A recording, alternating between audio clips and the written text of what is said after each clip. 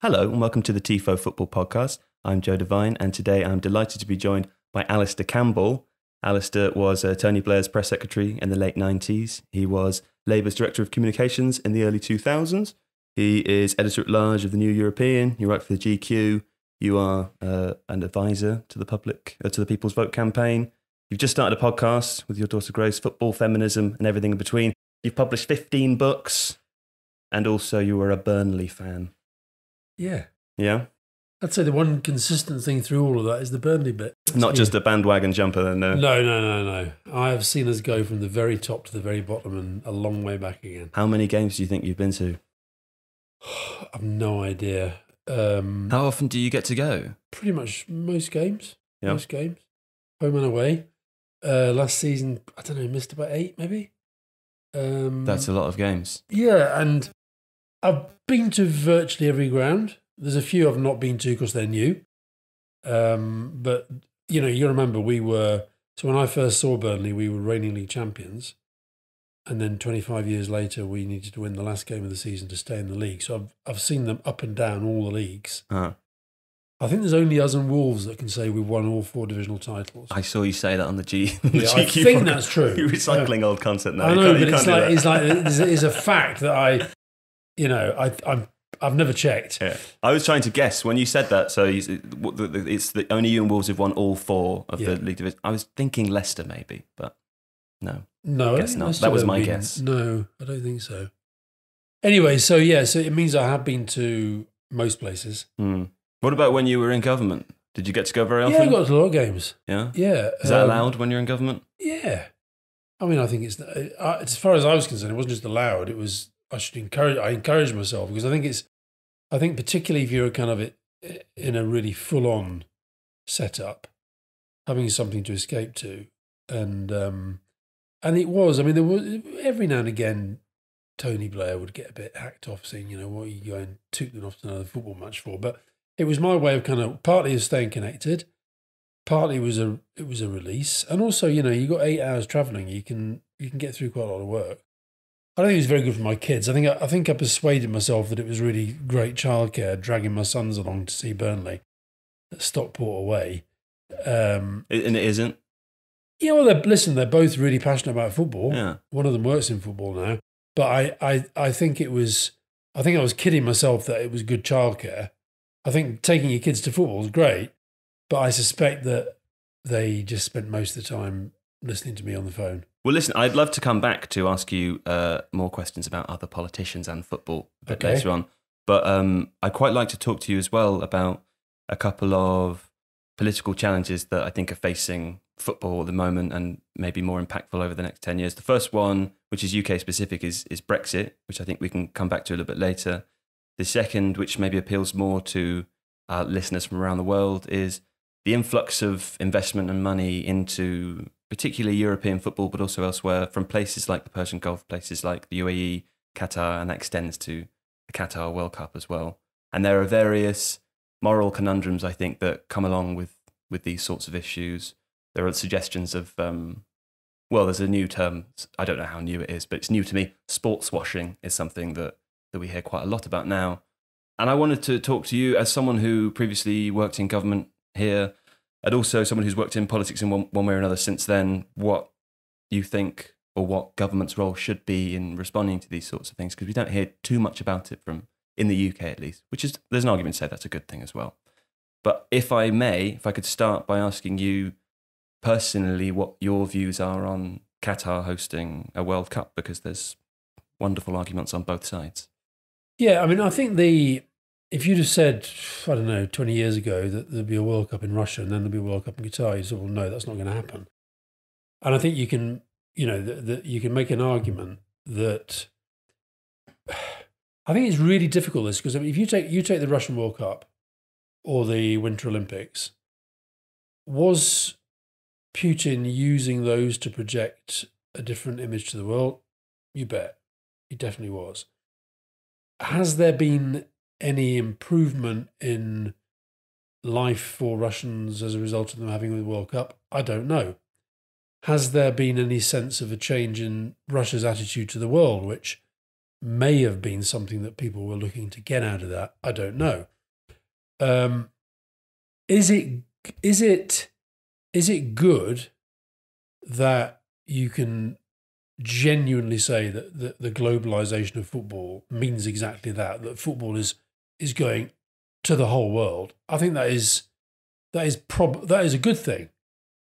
I think what's happened down the years, I think FIFA, it's really interesting this, because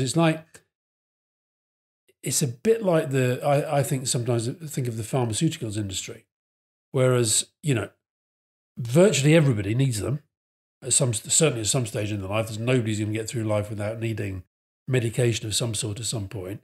And yet the pharmaceuticals industry has a really bad image and has a really bad reputation. Football is without doubt the most dominant, the most popular, to my mind, the best sport in the world. And yet FIFA has pretty consistently, sustainedly had a very bad reputation. And I think what happens is, if you like, the good goal of seeking to take the World Cup around the world and not just have it sort of pinging backwards and forwards between, half a dozen countries that we know can put it on, is clouded because of the reputation over the year, and in particular the corruption allegations that have swirled around for an awful long time. So I think that's why I'm not kind of one of those who says, it shouldn't go there, it shouldn't go there. I think it should go everywhere. I think spreading that, you look at what's happened. I've just come back from Paris, as you know, being out for the Women's World Cup. Now, the Women's World Cup is still at that stage where it's, in a sense, it's having to establish itself in the established football world. Yeah. It would therefore, to my mind, make very little sense to take it somewhere other than one of those countries that can put it on. But one day, I suspect that once that is established, it then goes onto another level. Yeah. But it's interesting to me that you talk about the idea of taking the World Cup to different places. I mean, FIFA gets a lot of flack, and Sepp Blatter in particular. One of the things I think that Sepp Blatter did, which is maybe under-recognised, is that he made a big effort to spread football around the world. He did things like, he recognised Palestine as an official footballing FA, and they became part of the structure for the first time. And I think, as many things probably in politics as well work, there are good intentions behind many of these issues. You make a good point also when you say, did Vladimir Putin not use the World Cup to sports wash Russia? You didn't say sports wash, I did. Yeah, probably. But where is the red line? Because we know with Qatar, for example, that there are quite severe human rights violations, particularly revolving around migrant workers who are there under the kafala system, which is supposedly being eased. It has maybe in name only. I think I saw a statistic the other day that said that in the last 10 years, 1,400 Nepalese migrant workers have died in pretty terrible, horrible conditions living there. A large number of whom have died of sudden cardiac arrest or heart attacks. All of this is associated with overwork. Many people aren't paid. Many people have their passports taken away from them. They're not granted exit visas. They often are in massive debt because they sell land at home, or they take their children out of school to be able to afford to go to places like Qatar in the first place on the promise of a good wage, which then isn't delivered on. Yeah. And it's, Amnesty International and Human Rights Watch have described it in many cases as forced labour. And of course, there are different issues with Russia, for example. There are different issues with all countries around the world. This is the whataboutery, which always comes up whenever you have this conversation, particularly with, fans of certain clubs in the Premier League. You end up in this situation. But presumably there have to be red lines somewhere. And I don't know what to think about it anymore, because everything you said about Qatar is right. But at the same time, is it acceptable for the global community to have an event like this, which is associated with pride and splendour and joy in this environment? Well, the thing, you see, I think this is where I'm trying to imagine what Sepp Blatter would say. I think you're right that he would say that he's... oh, sorry, my hand. Sorry, I didn't mean to. Yeah, I do that. I do talk my hands. Sorry. So he would definitely say, I think, that he would like, I think, his legacy to be, I've taken football to parts of the world and it's developed in parts of the world that otherwise wouldn't have developed as they have. And I think he can certainly look at parts of Asia and parts of Africa and say that with some conviction. And I think that what I think he would say in relation to something like the Russia-Qatar is that, in a sense, using the leverage of football to drive change. Now, that's why I say about Russia, what judgment can you make about the change that comes afterwards?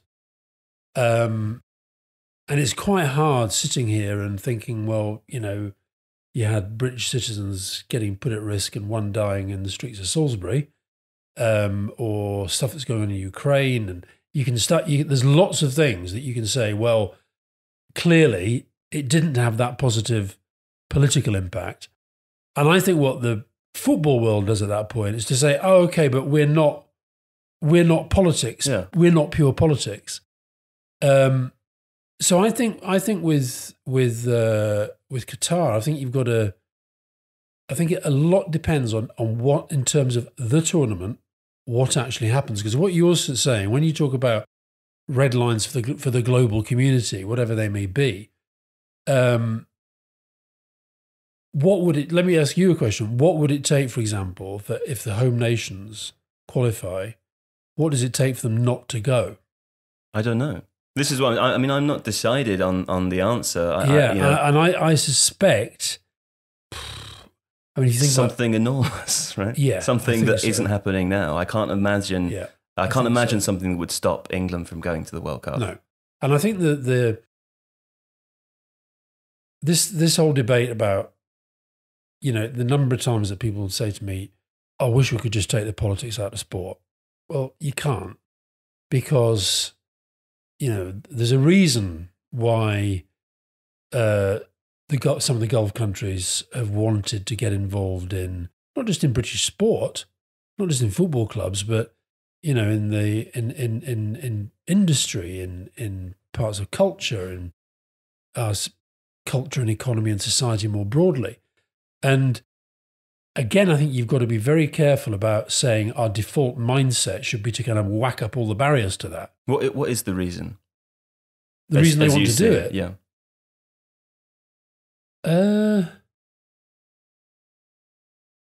I think it's to project a sense of their.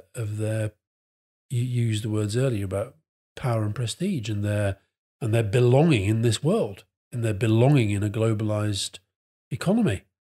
And then I think within that you've got, you know, you've got very competitive.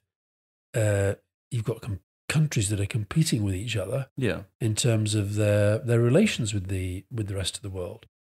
And I think that it's funny because I often think of as a Burnley fan, we're quite lucky in that we have, you know, if I look at the board at Burnley, they're all Burnley fans. They've all grown up as Burnley fans. I mean, not all of them live in the area because some of them have moved to other parts of the country. If at some point in the future they decided to sell the club to, and it's not impossible, but how would I feel if they decided to sell the club to a foreign owner? And I speak as somebody who is contrary to the Theresa May view of the world, that if you're, if you're a citizen, what does she call us all people who believe in other countries, you're a citizen of nowhere? I don't know. But I would feel, so I see myself as an internationalist, but I feel quite troubled if Burnley was not owned by people that I felt were genuinely driven by the interests of Burnley Football Club as Burnley Football Club. When I see, I don't know why they do it. I mean, when you get a player come in and he wears the shirt for the photo call and he holds the scarf up, I don't mind it because he's a player and that's what he's there for. When a new manager comes in and they do the same. When it's an owner, I kind of want to know that they don't really need to do that. But it's not just the Premier League now. You go, there are people with money around the world looking at the lower league clubs as well, because it's a kind of. And the thing, what I thought you meant by sport washing was the idea of actually, literally laundering great wadges of money through the ownership of football clubs. I didn't quite mean that. You meant it as a kind of image reputation. I am researching that, but it turns out that a football club is a terrible model for money laundering. So I don't think there's that much of it. Certainly not at the top level. What I mean is, reputation laundering, and I think that's you said a moment ago that you think these countries are they want to show to the world that they're part of a global economy, and But if you look at, just take a. But there are red lines for those things. There are countries under economic sanctions because they don't pass whatever the universal value. I don't know what universal values. I don't know what they are, but whatever the universal values are, certain countries don't pass these red lines, and therefore they aren't part of the global economy. So when it comes to football, do you see what I mean? I do, and that's why I'm not going to push you to tell me what they are because I think they're. I think you'll lose some of your listeners if we stick on that one for too long. But that's my aim. I think that I completely take your point. I think that's where this problem arises in terms of, you see, because my interactions with FIFA, they're fairly limited. But for example, when the government was supporting the FA in a bid to get the World Cup, and I can remember when Sepp Blatter came to Downing Street. And it was like, all this stuff comes through in advance, you must call him Mr. President and, there has to be a red carpet and all this sort of stuff. And it's like, so on the one hand, they want to be treated like political, almost like a head of state, the state of football. And on the other hand, they don't really want to be under the same sort of governance as people like that do if you like, in the real world of politics. So I guess for a long time, they've kind of tried to and have been quite successful in having their cake and eating it. Yeah, I mean, I'm reminded of when Gianni Infantino, as the current head of FIFA, said one week, well, football and politics don't mix and it's not our responsibility to be involved in this. And then the next week stands in front of the G8 and says, well, I think actually maybe if Qatar share their World Cup with the UAE, that would ease tensions in the Gulf. And that, as you say, that presumably, I can't imagine a circumstance of having your cake and eating it greater than that, right? Yeah. They're clearly involved in things and machinations of things much more than they would like to say. But the issue for UEFA and for FIFA to a certain extent as well now, and this kind of brings us on to the the second phase of this, the Qatar World Cup is part of it, but also investment in football as well. And Manchester City is the perfect example of this. And after Der Spiegel published some of the football leaks information that came out earlier in the year and last year, Khaldoon Al-Mubarak, who is the chairman of Manchester City, allegedly said in an email that he would rather spend tens of millions of pounds destroying UEFA than ever submit to the will of an organisation. And when you have a power base supporting a club which is effectively state money from one of the richest countries in the world, UEFA are meaningless, right? I mean, if it comes down to lawyers and how much money you have, if you have a sport in which the overarching governing body can't dictate the rules to something which is an organisation which is supposed to be underneath it because they are significantly wealthier, then doesn't that pose like a very serious question about football's ability to manage itself? It does. But I think it's interesting though that it strikes me that episode is far from over. Well, I mean, so FIFA have said that it's not expanding, right? The World Cup. I wasn't expecting that because I think there's a lot of stuff that isn't necessarily. No, I'm talking about the Manchester City, the financial fair play. Oh, I see. Stuff. Sorry. Yes. No, that isn't over. Sure. I'm talking about that. But how do you proceed if you're UEFA in that circumstance? You know that you have to impose sanctions, but you also know that you can't do that. What? Well, they've done it. Chelsea have just been, that's going to hit Chelsea hard.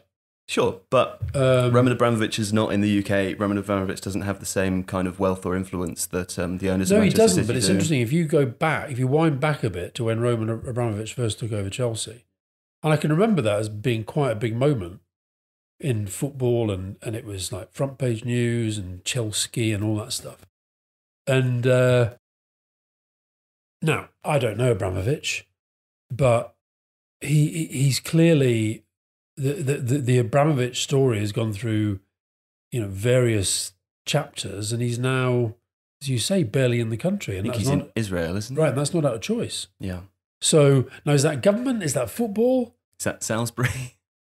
Well, I don't know, but I mean, and then what happens at the end of that? Does there come a point where he says, I can't be bothered with this anymore? I don't know.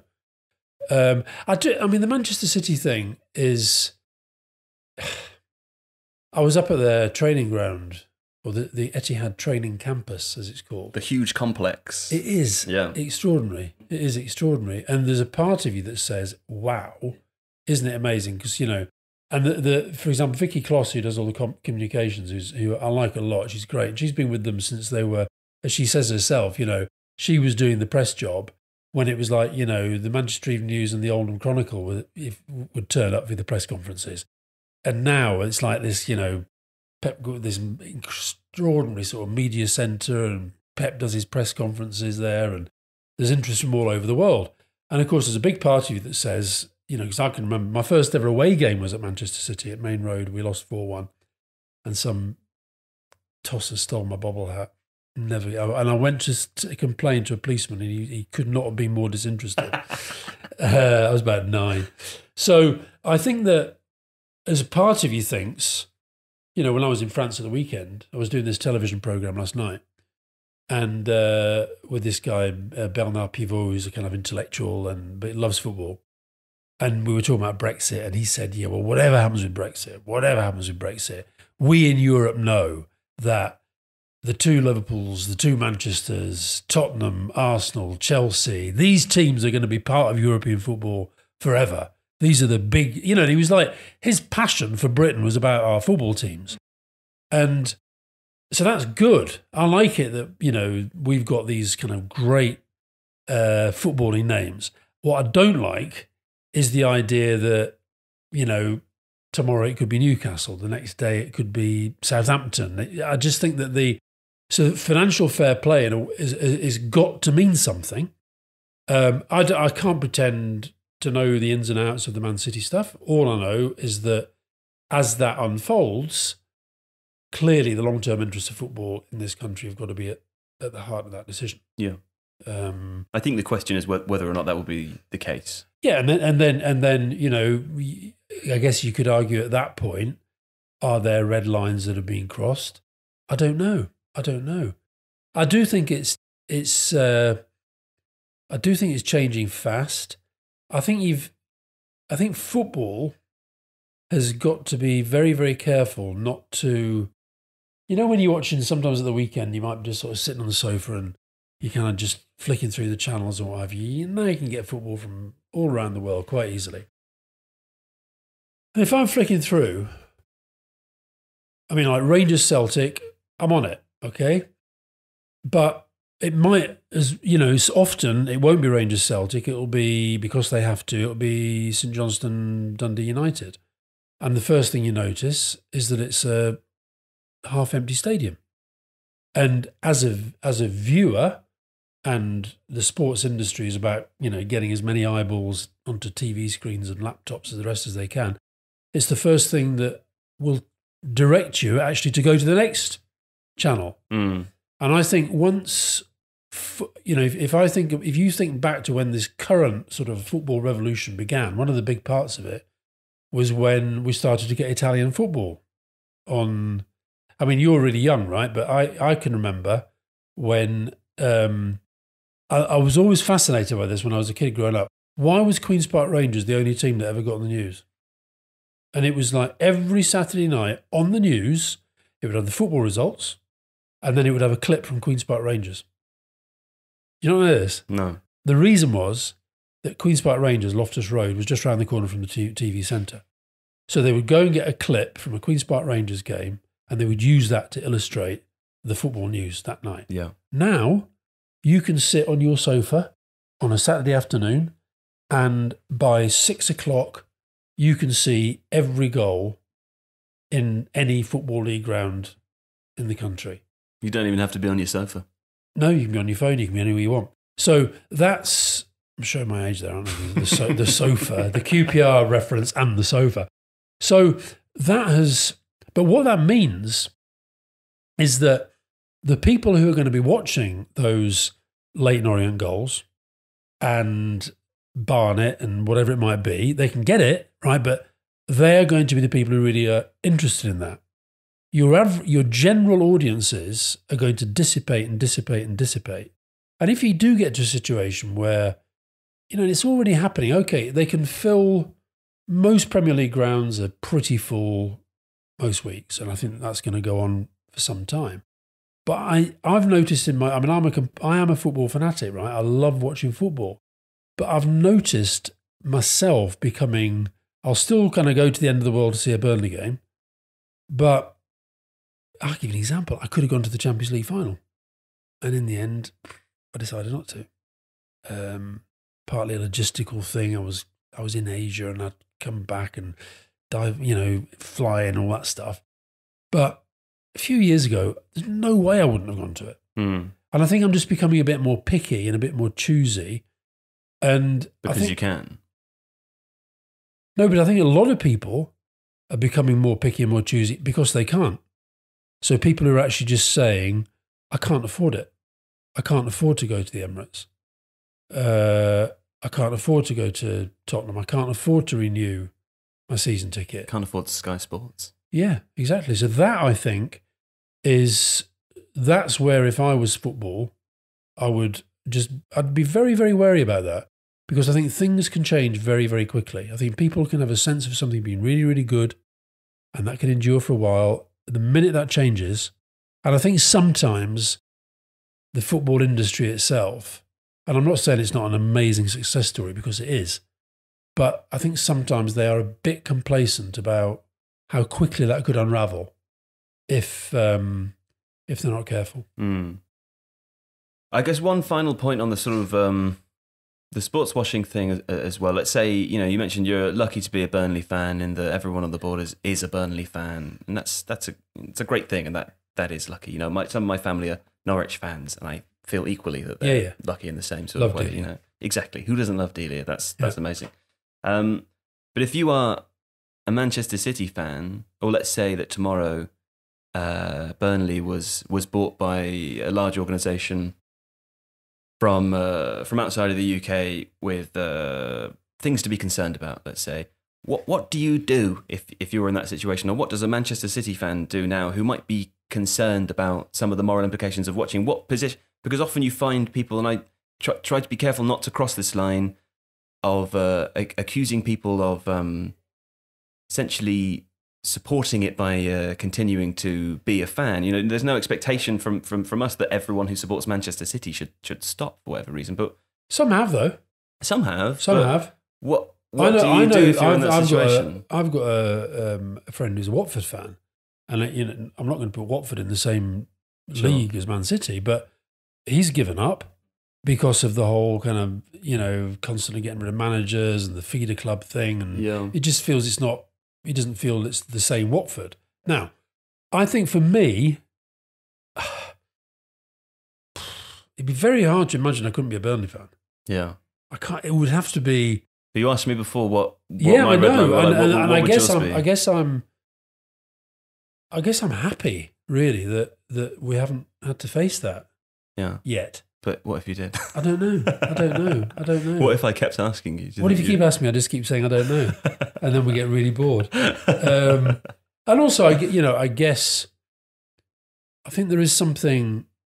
I mean, everybody thinks their football club's special, and football clubs are special, but there is something very, very special about Burnley. I can express it in all sorts of different ways. Please do. I mean, the fact that so many of our former players still live in the area, even though they're not from there.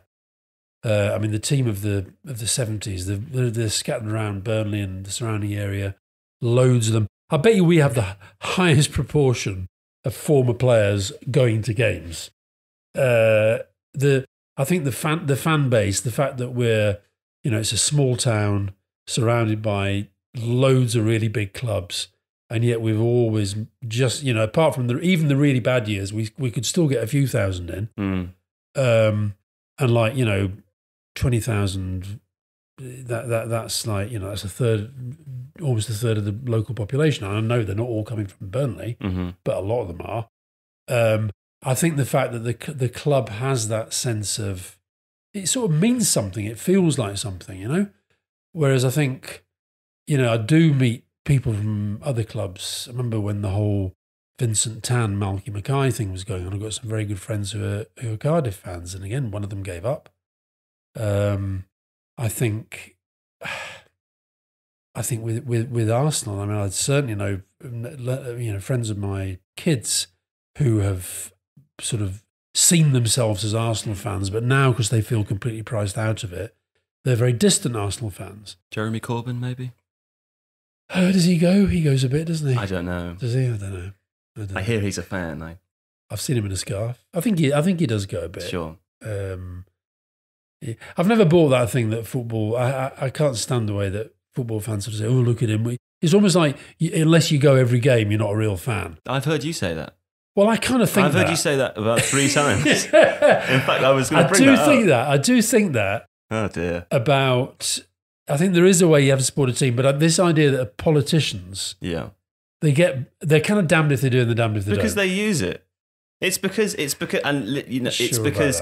a thing, and this was part of New Labour as well. It's certainly a part of, I mean, David Cameron said that he supported West Ham by accident on TV. Yeah. It's well, used as something. I'm not going to, David Cameron is not a proper football fan. I think he would say that. Oh, yeah. I think everyone knows that, but they use it as a kind of as access to normal people many of them aren't. Yeah, no, but that's what people dislike about it. It's not so much that they don't go or I they're think not most proper people fans. care, to be honest. Well, okay, but people who take an interest, what I find difficult about that is the level of inauthenticity surrounding politicians talking about football, which is what I find refreshing about you, because you clearly like Burnley and you aren't lying about it. And I love football. I do love football, but I think, for example, you take somebody like. Gordon Brown, right? Now, Gordon Brown, he really does like talking about football. Okay, who does Gordon Brown support? I think he's Wraith, and I think if you had a lie detector on him, I think a bit Man United would come out. I've got to say, right. I think, but he grew up as a Wraith Rovers fan. Yeah, but he follows football. Tony follows football. Who does Tony support? He supports Newcastle. Okay. But he wouldn't. Does he actually, though? But he wouldn't classify himself. He doesn't support Newcastle like I support Burnley. No. Newcastle is the score he's going to look out for. I wish I'd tried to find footage of him pretending to, though, so I could. But you can't. You can't. It doesn't exist. He went to the. I'll tell you what you could find. He went to the. Was it 4-0 when United beat Newcastle at Wembley in the cup final? No, they battered them. And he went with Bertie Ahern. Right. Because Bertie Ahern is a big football fan. Okay. And he's a United fan. Yeah. In fact, I went to a game with him, Newcastle, Manchester United at St James's, when the Newcastle won 5-0. Right. Ginola got an amazing free kick. But I think so. I'll tell you who I really liked in football, in politics as a football fan, and I'll tell you why as well. And that was Tony Banks, who was our sports minister. He was MP for West Ham. Mm-hmm. Okay, that was his constituency. He was a massive Chelsea fan. Right, okay. He never hid it. Sure. He never hid it. But that's great, right? I totally get that. And that works in politics as well, doesn't it? Yeah, and I think it does, because I think it's the point you were making about being inauthentic. But I'll tell you what's really hard is when you're like, say you have, say England, like here we are in the Women's World Cup. If England progress, say, to the final, whoever is the Prime Minister at that time, sure. But let's say, for the sake of argument, that it's Theresa May. She'd be under pressure to go to that. Yeah. And on the one, so then people would say, if she doesn't go, oh, she doesn't care about women's football, which she probably doesn't. Yeah, that's a tough one. Okay. But if she does go, people will say, oh, look at her jumping on the bandwagon. Yeah. So it's, like I say, it's damned if you do, damned if you don't. Well, I don't know. I don't feel like people criticise politicians for going to, if England get through to the final, as you say, I think a head of state being present makes sense. I don't think head of government. The Queen is the head of state. Sorry. Yeah. Good little constitutional education here. I think the head of government being present, and indeed the head of state, if the Queen wants to go, would be acceptable. I don't think anyone criticises him for that. I think it's just. But people would say, believe me, they would. Mm. They would say, reflected glory. And sometimes it's justified. There's a great picture when France won the World Cup for the first time. There's a fantastic picture where Jacques Chirac, then the president, he virtually grabs the trophy to make it look like he's kind of, part of the team. Yeah. Now, as it happens, Chirac is quite, he follows football a bit. There was a great picture of Macron at one of the, was it the final? It might have been the final, but there's a picture of him from the back. France scored and he sort of leaps out. He's got this sort of immaculate white shirt on and his arms are outstretched. And it's a really, really good photo. Now, is he sitting there thinking, and he's a Marseille fan, right? But is he thinking, I'm the president of France and it looks like we're going to win the World Cup and I want to be associated with it? Or is he thinking, we've scored a goal and I'm jumping out of my seat? I mean, if you see some of the stuff of me watching football, I cannot control myself.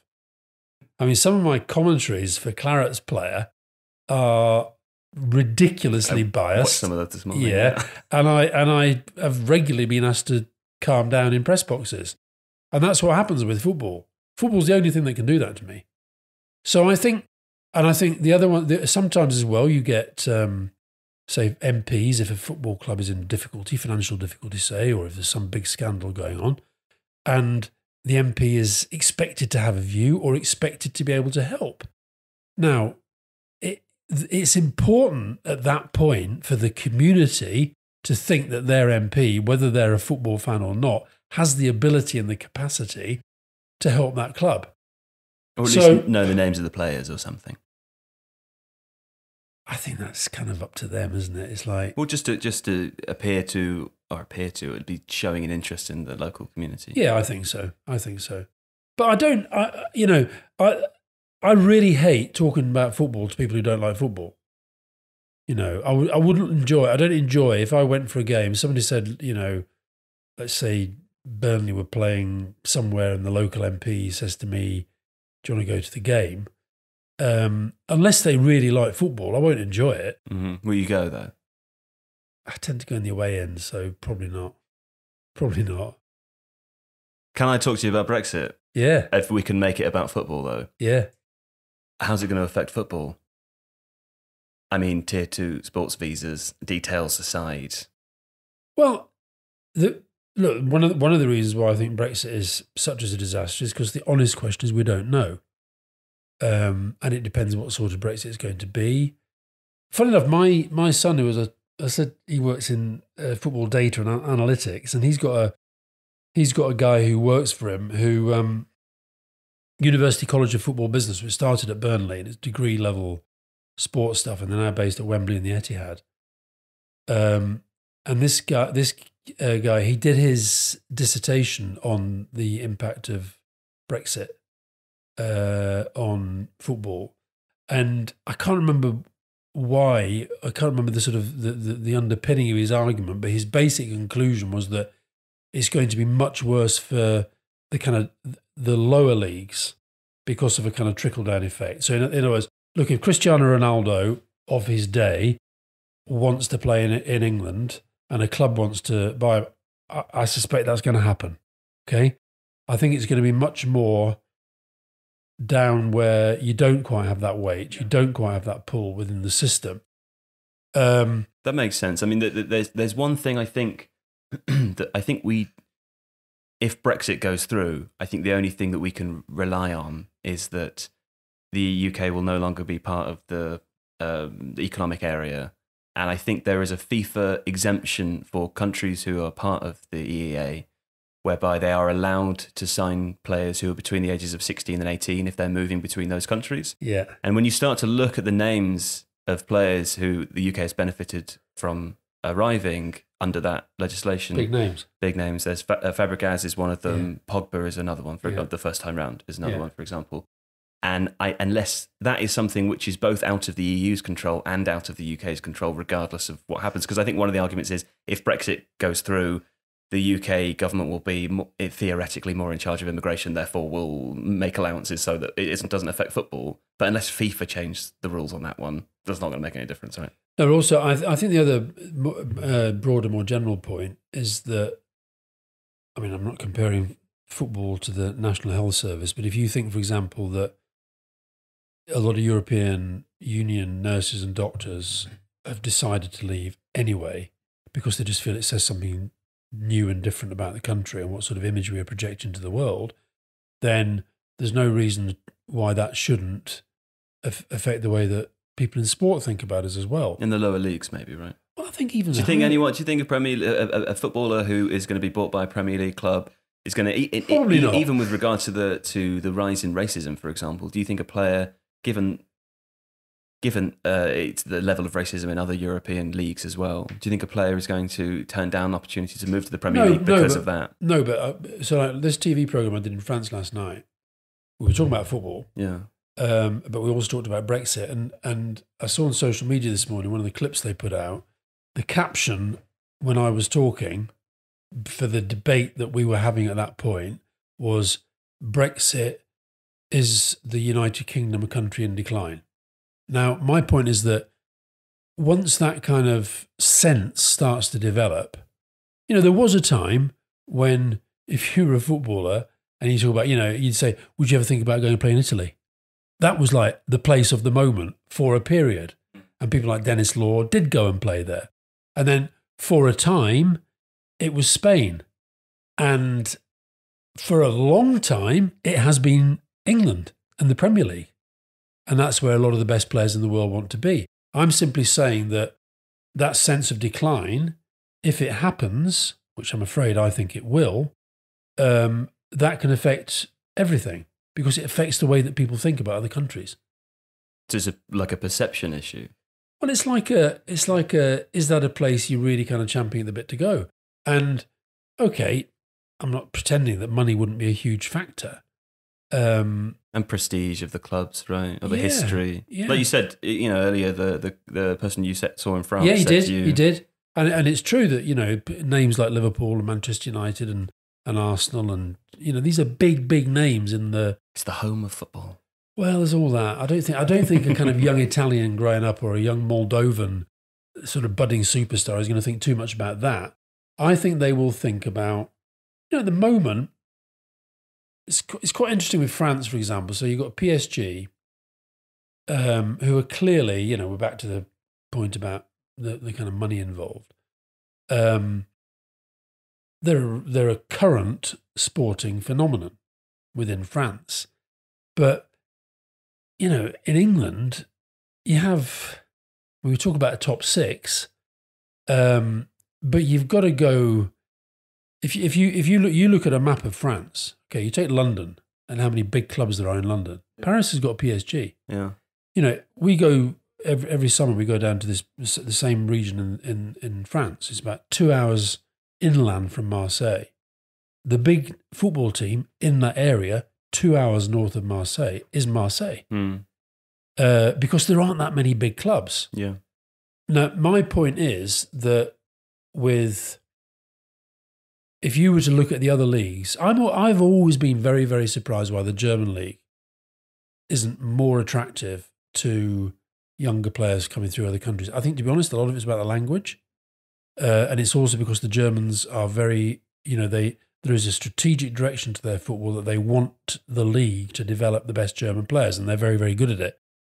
But I could envisage post-Brexit, if we do go into decline in that general sense, I could envisage Germany and Spain becoming seen as the two footballing superpowers in the league, in their leagues, in a way that at the moment it's England. What's funny about it, though, I think, is that it's kind of, we're getting to the stage where the home nation of each of these leagues is apart from people who are from there, it's kind of more and more irrelevant, really. I mean, Germany, for example, with its 50+1 law, makes the kind of money that is available in the Premier League difficult. Yeah.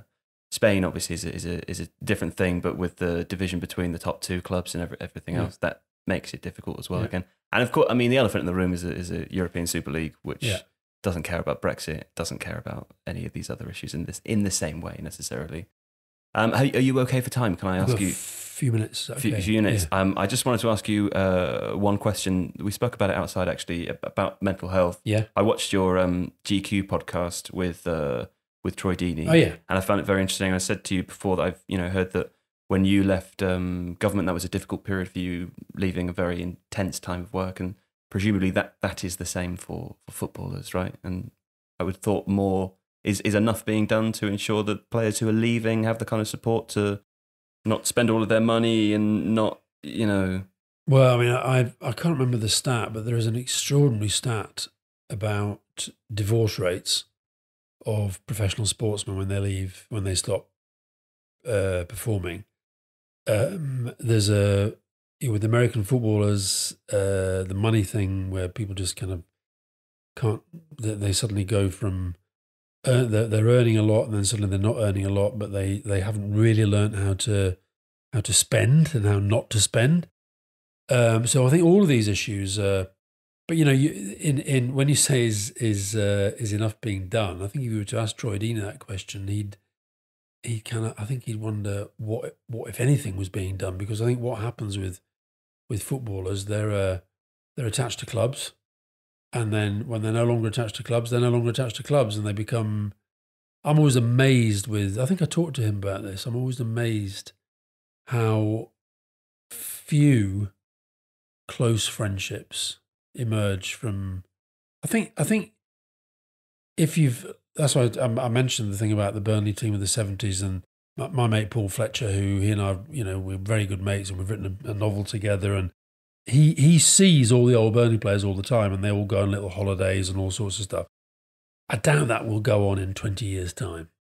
Partly the internationalisation, but I think when players give up, I think it's hard, and I think it's probably harder than it used to be, because their life is easier in a way.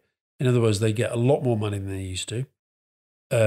So therefore, there's an assumption they're going to be fine. They're going to be able to look after themselves. But I think replacing that sense of purpose that you have as being a professional athlete, I think that's very hard. So I suspect, I think the sport's getting better at it. But I think if you say, what's in place to help, I bet it's not much. Mm. Alastair Campbell, thank you so much for coming in. My pleasure. I really appreciate it. I would encourage people as well to listen to Football, Feminism and everything in between. Thank you. It's really very good, and also the GQ interviews as well. Did you enjoy the Carragher one? I think Carragher was my favourite so far. I did. I've enjoyed them all. I enjoyed the Carragher one, as I said to you outside, because I quite like personally hearing footballers' political views. But there are other reasons to enjoy it as well. What I loved about him was I just love that. I mean, to have that passion for football and still have it when he's not playing, I think it's just. I also love the way he says Burnley. which you say several times in the podcast. Thank you so much. Thank you, my pleasure. Really appreciate it.